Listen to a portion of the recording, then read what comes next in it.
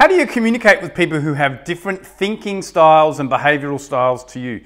It's a great question, right? Because sometimes we get quite frustrated or anxious thinking, man, I don't know how to get through to this person, or they keep cutting me off, or they keep asking for information or putting me on the spot, and it freaks me out because that's not how I think. Well, I had a situation like that with a client recently. He's an exec, and he said to me, man, I need some help how to communicate with the chair of the board easily, because she is a different communicator style to me. And I'm like, let's have a look at your strengths. So granted, you do need to know your Gallup strengths, your Clifton strengths to do this, but it takes you 40 minutes, doesn't cost much at all, and then you can deal with all these challenges we're about to look at. So imagine for a moment you do know what your strengths are, and in fact, put yourself in these people's shoes.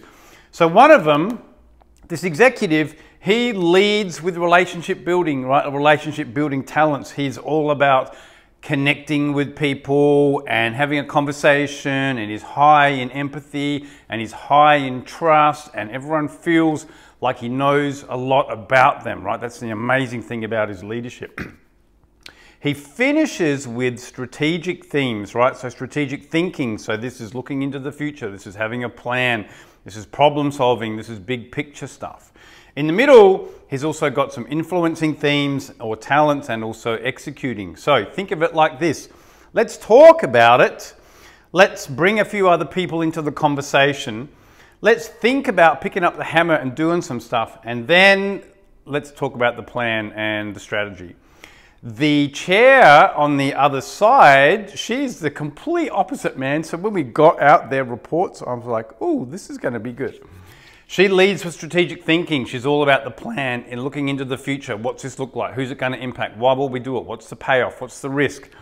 Then moves into executing mode. Okay, let's do something with this strategic plan. And then it's like, okay, who do we need to bring on board? Who do we need to influence? Who might we need to build relationships with? And then let's go and build the relationships. So you might have noticed the colors are in absolute opposite order. But he leads over here with this. She leads over here with that.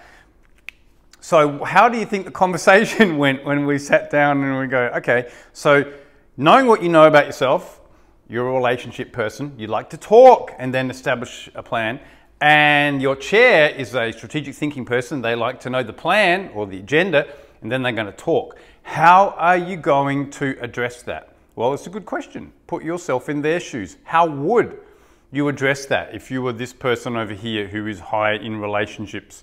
Or maybe this resonates more with you and your strategy. What's the plan? I need the agenda. I'm not moving until I know why we're doing this. How would you communicate with someone that had a reverse set of talents or themes to you? I'd love to know.